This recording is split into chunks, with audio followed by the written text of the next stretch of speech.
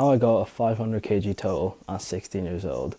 Now, the squat and deadlift done in this video was like 2 days before my birthday, or before I turned 17, but I mean, I was actually still 16 during them, so still fucking counts. Going back a year, my total was like 310, my bench being like probably like 75, my squat was like 110 for 5, so like I'll just give it like 120, and my deadlift was 120. It's increased a lot over the past year, and it comes down to like a lot of things. It comes down to like the powerlifting programs I did, creatine intake, genetics as well, maybe some extra supplements that I probably won't go into this video for legal reasons. But overall, it's literally been like just the consistency and like just enjoying like working out in general and working out for strength as well. I don't know, when you work out for like strength and stuff, you always have like set goals that you want to achieve, and it just motivates me to actually go and do the programs and stick to it. I guess that's like the most important thing, to like actually enjoy working out or whatever you're doing really, so you can actually just make some solid progress. Anyways, going to my lifts now. I'm going to start with bench, which is 120, and this was after a smaller cycle. Literally like 3 weeks of fucking hell, to be honest, on your chest, and the bench for any other members of the gym, because you just stayed there for like an hour basically, like an absolute twat. It did the job. It literally did what it said it would do, and increased my bench from 105 to 120 in like 3 to 4 weeks, which was actually like shocking to me as well, because I didn't really expect it to actually work. I didn't know you could gain strength that quickly. My bench since then has probably like decreased though. Actually, has it even? I literally did like 105 for 6. I didn't record it. It was my third set of a 3x3 for 105, but I literally just did a PR at the last set where I was fatigued, so it was a bit stupid. I didn't expect a PR, so didn't even record it. But I mean, you just have to take my word for it. Now onto my deadlift, and quite shockingly, I didn't go for a 1 rep max. I did rep 180 for 2. Quite comfortably. I'd say RPE 9, definitely had 1 more rep in the tank, maybe even 8.5, being fucking goofily scientific. And the reason why I didn't go for 1 was because my back was feeling a bit extended, so I didn't really go for 1 because I feel like it just destroyed my back.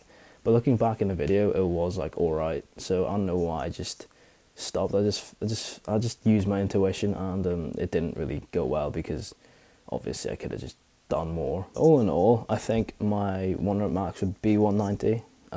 Well, it'd definitely be 190, because yesterday I tried a PR as well. I went for 200 and I got it like halfway up, but I just couldn't lock it out. My back was pretty bent though. It was like really bent, if you can see it in the video. But I'll definitely like get that soon, so it's nothing to really worry about. But the main thing to take away from this is that I definitely get 190, so we're just going to solidify it. That is 190. At 16 as well. Now onto my squat. I did this in a gym that I previously got kicked out of twice for activities. Basically, I just snuck in, but you know, it's actually a really shit gym. I don't know why I snuck into it for so long. It's mostly because my friends go to it. But moving forward, I decided to record my warm-up squats as well, just to see how it'd move. And to my pleasant surprise, 160 moved up like it was thin air. Honestly, that was like teller that I was going to hit a PR. So the next warm-up set was 175, and it moved up well as well, which was actually a massive shock, and it really just solidified the fact that I was going to get a PR. The next clip is me doing 190 on squat successfully, believe it or not.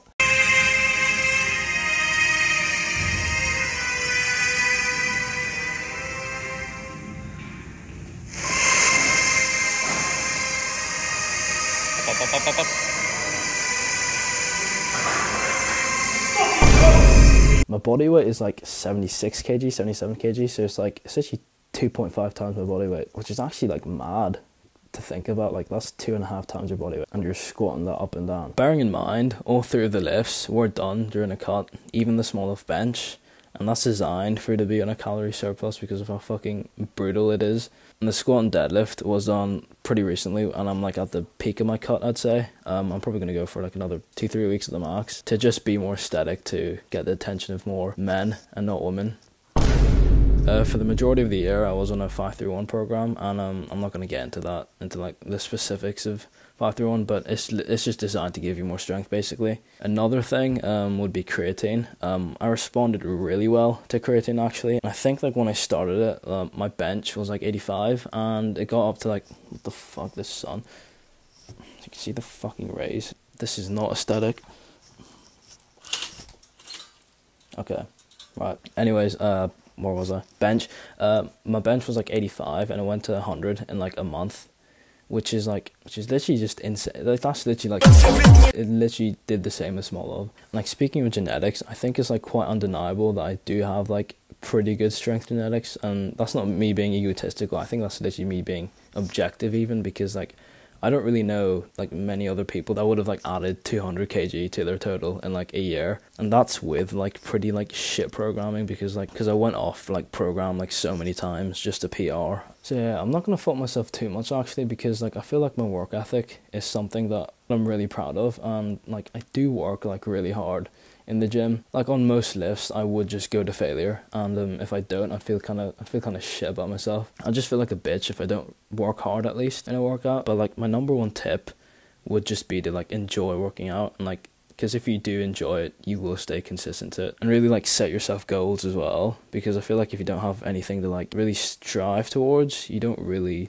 have the motivation. And I guess you could argue that like you don't need to be motivated all the time, and like you should be disciplined anyway. Having that goal, I feel like if you don't have any goals, you just won't really make as much progress as if you did. I mean, that's probably common sense, but just have goals, whether that be like aesthetic or like strength based. Just have some sort of goal that you can like really strive towards, unless you're just going to be really like demotivated and be like sad and confused and goofy and fucking silly. But yeah, that's how I got to 500 kg total in 16. That was my shitty explanation to how I got there. Hopefully you liked the video. If you made it this far, you may as well just subscribe and like, and I don't know,